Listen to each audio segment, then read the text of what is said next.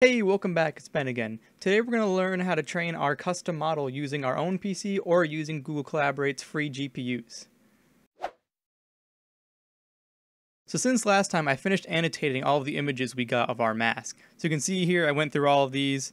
It was about like 220 something images and I did the annotations for each one. And that worked out pretty well. That took a little bit of time, but it takes some time to pre-process things.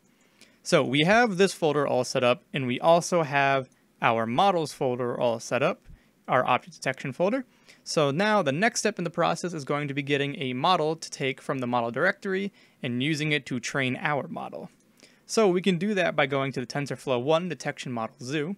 So TensorFlow support for object detection TensorFlow 2 actually just came out, but this tutorial is going to still follow TensorFlow 1. Hopefully I'll make an update video at some point about TensorFlow 2, but for now we're just going to follow the way we've been doing it. So if we go to this model zoo, it gives you a whole list of different models you can use to train your own model. So they're all classified by different speeds and performance. So the one that most people use is this one right here, the SSD MobileNet V1.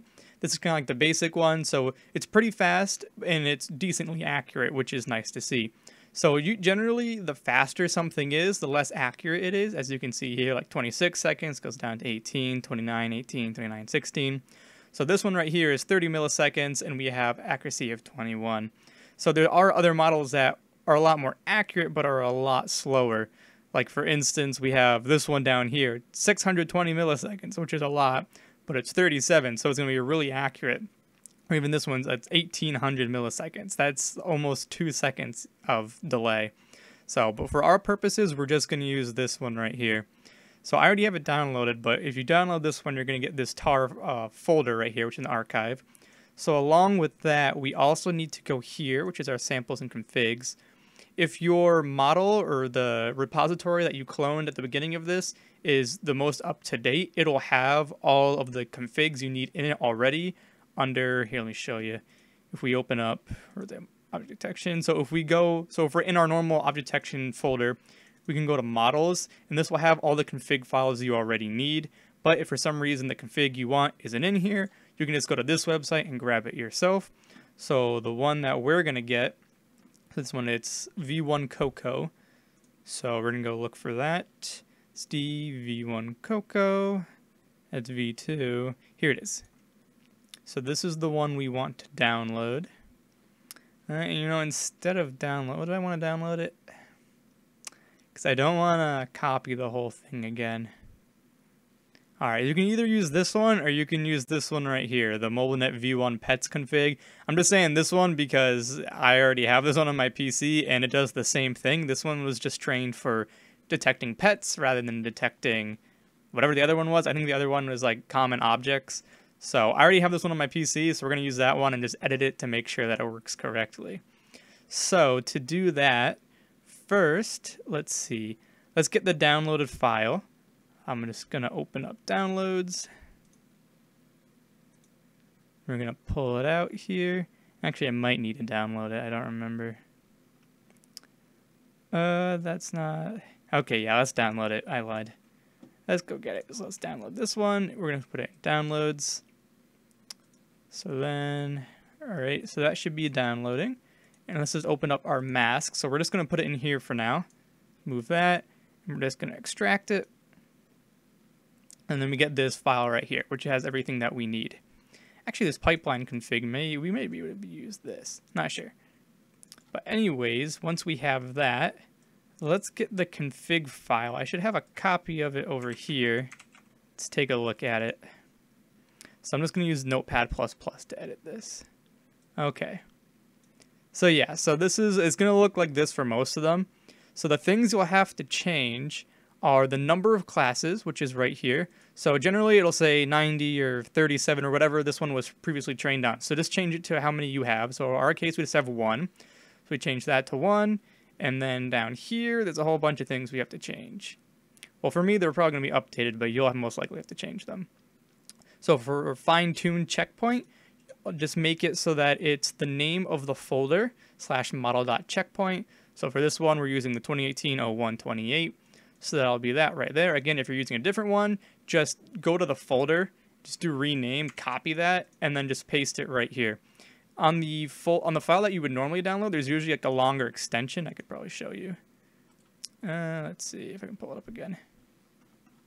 So this is what like the normal one looks like. Yeah, so you're gonna see here, path to be configured. Basically everywhere where you see path to be configured, you gotta change it up. So that's the first one we gotta do. Let me just pull this up over here. And then we have to change the input path and label map path under train input reader. So for the input path, this is gonna be where our labels and where we have our object detection PBTX file is. We haven't made that yet. We're gonna make that in a minute, so just don't worry about that. Again, just change these to where your files are. So these are where our TF records are. So we put that in data. If yours is somewhere else, just change it to be somewhere else. Again, on the default, they have all this extra stuff in here, but we don't need that for what we're doing. So just do train.record or whatever your TF record is. So for label map path, this is a file we're going to add. Or you can make this training wherever you want it to be. I might change it to training later, actually. We'll see. So, and then again, down here, we have input path. So again, this is going to be for test, and then this is going to be training. Yes, I might change this up later, but that's all we really need to do. Right here for batch size, I'm actually going to change this to 24. This is basically going to be how many images and samples it's going to throw into the model at once to train. This does take up a lot of memory on your GPU or system memory.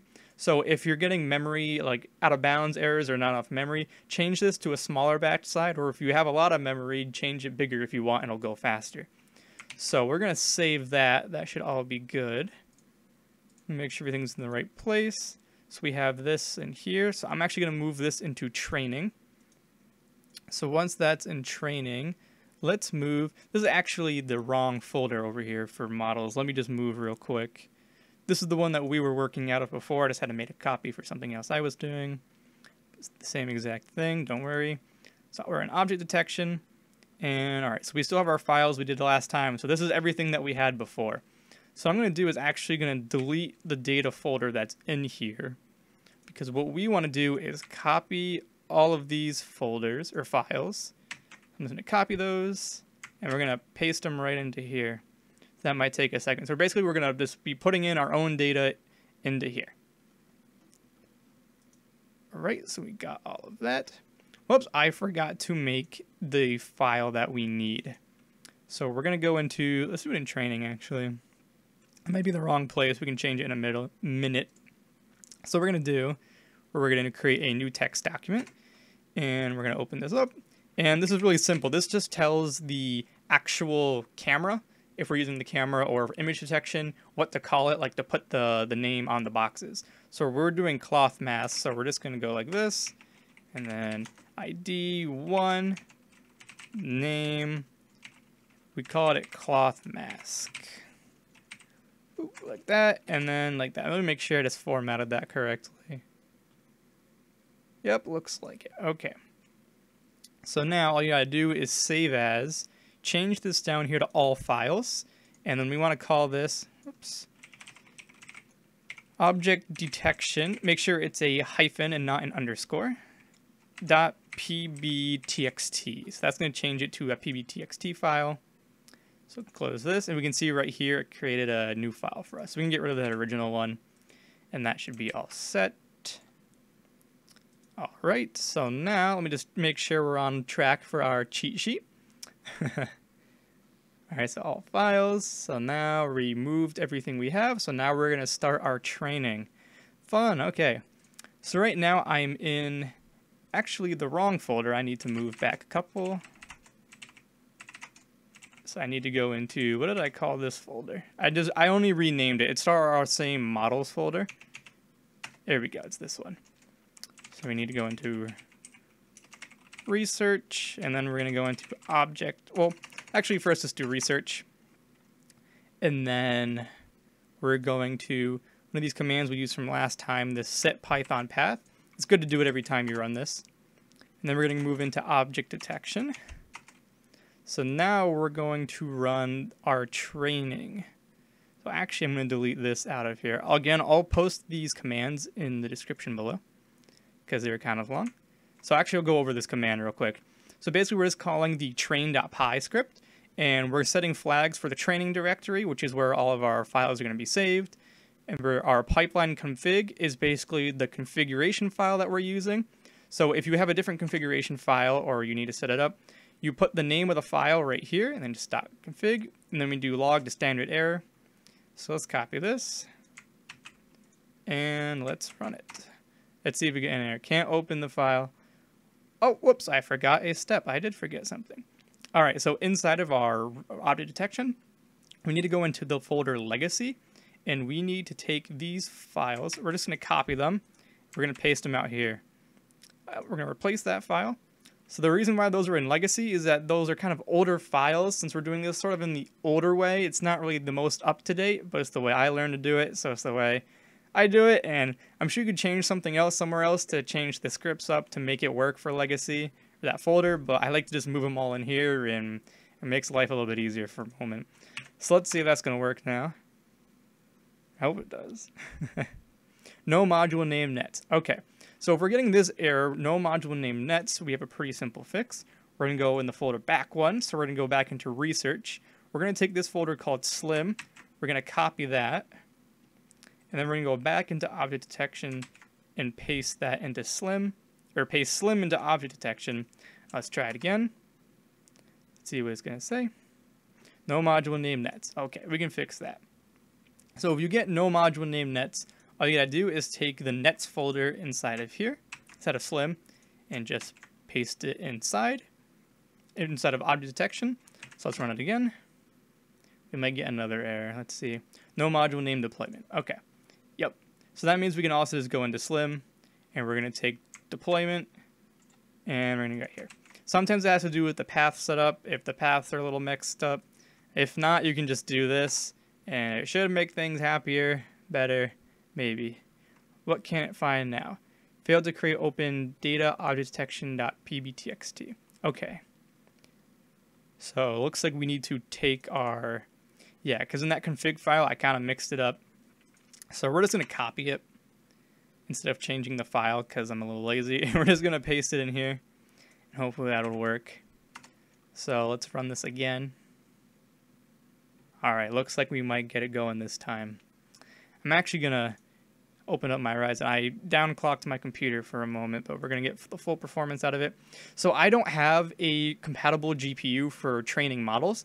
So to do that, you'd have to get TensorFlow GPU, and you need a CUDA-enabled GPU, which is generally, well, not generally, just is NVIDIA cards. So I have an AMD card, a Ryzen, or not a Ryzen, our RX 5700 XT, which is a really nice graphics card, but unfortunately does not work for what we're doing. So if you don't have a compatible graphics card, you can use your CPU, although it can be pretty slow depending on what you're doing. So we'll see here how fast we're going. So we can see what's going on. I'll show you in a minute. So we're saving checkpoints to training/model. So checkpoints is going to be what saves all of our progress that we've made, and we're going to use those checkpoint files in a minute later. So we can see here we're starting to get steps in. It takes a little bit to start at the beginning. You'll probably see a bigger jump right here. So basically what it's going to do is going to go through all these steps, and it's going to go step after step after step, and it's going to try to decrease this loss percentage right here. We want the loss percent to be as low as we can get it, generally around 1%. You hope to get underneath 1%, but if you can't, it takes a long time to get there if you don't have a good system. So this may take a while to start running, again, because I'm on CPU. So I'll show you where it's going to go, though. So if we go into training, you can see we started to get some more files into here. So these aren't the files we generally need, but what you'll start to see once this starts going and we'll get a ton of files, a ton of steps going, you'll see the lost steps going. And every once in a while it'll say like saving checkpoint or summarizing. And so you'll get more checkpoint files in here that'll have numbers on the end of them. And those are the files we're going to look for later. So we'll see if that's running. So we're going to let this run in the background, and what we're going to do is actually show how to do this, do the same process using Google Collaborate, which if you've never used Google Colab, it's kind of like, it's like all of other Google services. It's open, not open source, but you can share it with other people, and you can edit code in this one, and it's built for using TensorFlow, which is really handy. So let's go over there. So this is the file that I've been using that I put together. So what we're going to do, let me delete that, that's not meant to be there. I'm probably going to edit this file up too, clean it up a little bit, and put it on the GitHub also if you want to use it. So I'll walk a little bit through what we're going to do.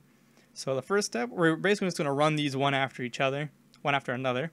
So we're just going to do pip install. We're going to upgrade pip and upgrade protobuf.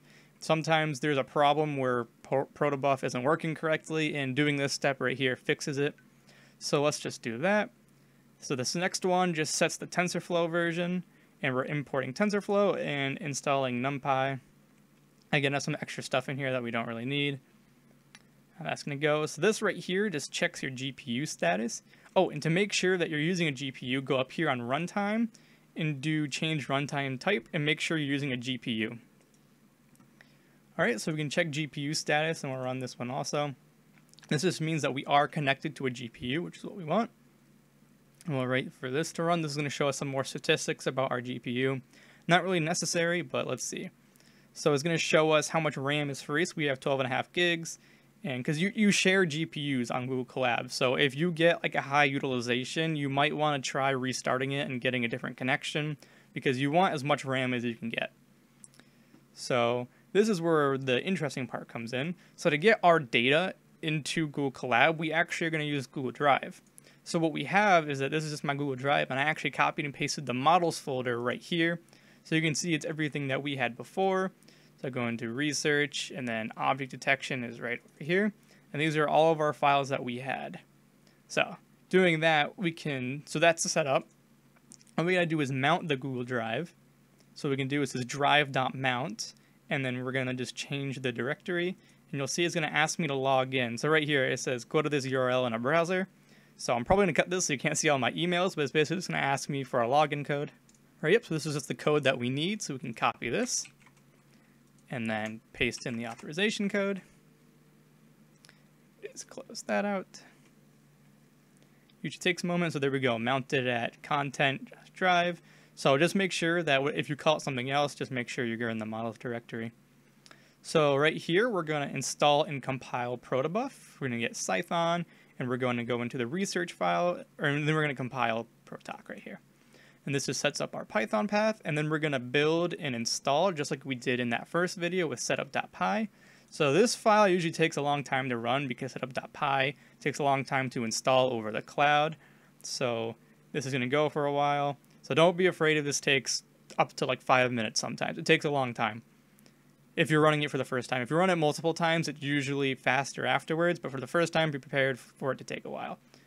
Alright, so setup.py has finished installing. So we can move on. Let's have another GPU right here. So you always have a session with Google Collaborate, and it just tells you how much time you have. So usually it starts at about 12 hours. So it's usually plenty for what we're going to do, especially for what we're going to do. 12 is plenty. So right here is where it gets a little bit more interested. We're going to start training. So we're just going to do pip install tfslim, and we're just going to cd into the correct directory. We set up some Python paths. Again, these are some commands that we don't need. I'll clean up. This is the main command right here. It's the same one that we ran on the command prompt. So this is train.py and then training. So it'll actually go into our Google Drive and save the directory, or save our files into training. So let me take a look in here. I did some practice training before this. You'll probably see some files in here already. Yep, so we'll go back into here and we'll run this. Again, it's probably going to take a minute to start.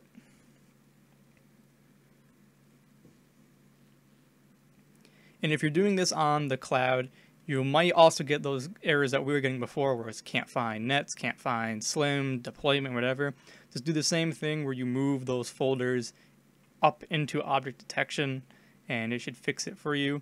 If you do it while you're in Google Drive, so say like you edit something in your Google Drive and then you want to go over here, it doesn't update at the same time. So what you'll probably have to do is click on runtime, and then where is it? Runtime, then factory reset runtime. So that'll unmount your drives, that'll reset all the variables so everything can update in the back end again, which may be important. I had to deal with that a few times. I was wondering like, why isn't this updating or it's working? So it should work. It can save files to your drive automatically, but reading from it takes some time for it to like readjust and everything. So again, this does take some time to load. So I pulled up the command prompt again while we were waiting for that, and I ended up stopping it because I didn't want it eating up all my CPU power while I was trying to record the video. So you can see this is what it starts to look like. You'll start to get these steps right here, and the loss will eventually go down slowly. So I'm getting like 3.5, 3.5 seconds per step, which is pretty terrible actually, because again, I'm on CPU. These things are really meant to run on GPUs. So, and when I didn't get it far enough to show any summaries, but it'll say like summary save to blah blah wherever. So we'll start to get those. I can see in the background we're starting to get this to run. So I'll show you how to save the graph on either one though, don't worry. So alright, again we can see down here saving checkpoint to training/model. So that's in here. This training, I lost it over here. So it will be updating live to this folder. Sorry I didn't clear all this junk out of it before, but you'll get the idea. So there we go, starting the step. So these steps are much faster. This is doing 0.3 seconds a step, whereas mine was 3.5 seconds a step. So you can see how much faster this will record, or not record, it will train. So, and again, sometimes it does start a lot like with the loss. Well, this loss is probably because I was training it before already. Now that I think about, oh, you can see, yeah, I'm on step like 65,000 or was it 66,000? Yeah. So for you, it'd be on like step 0, and it would look a little bit more like mine did with like percent, like loss would be like 10%, 11%. So just let this run for a while. So once you start to see that you're getting down to like 1, like 1.2, 0.8, 0.9, like in that area consistently, then you can just use Control-C to stop it, or you can go up here, or you can click this to end it, or you can do runtime interrupt execution. Before you do that, make sure you go into training and you look to make sure that the checkpoint files have saved. You want to make sure all 3 files have saved. Every checkpoint has 3 of them. So you get a .data, .index, and a .meta. So you need all 3 files. So make sure that, so because sometimes like you'll see like recording summary for step like 6,000, but you won't see that step recorded in training for a long time. So make sure you wait until you've gotten to a point where it is in your folder and you feel comfortable ending it. So I am going to end this one right here because I already have some files we can use. So I'm just going to interrupt execution. So there we go. So again, I'm just going to use some files we already have in here. I'm actually going to delete some other stuff so you can see how it looks like. Delete some files. So the next step is to export our inference graph. So this is going to be the graph for the neural network and the model really that our TensorFlow is going to use, or object detection. Excuse me, sorry. So we're going to do, so it says Python export inference graph, which is a script we have. And then we have the pipeline. So again, it's just the name of the configuration we're using. And then the train checkpoint prefix is the checkpoint file that we most recently have. So all you have to do is you point to where it is. So training is where we have it, /model.checkpoint. And then this number right here is going to be changed every time you run a model. It's going to be the most recent one that you have. So the most recent one I had was 6537, I believe. That was, so yeah, so 6537 is the last set of information that we got. So that's what we're going to use. So, and then this one right here is going to be the name of the folder that we're going to save that graph to.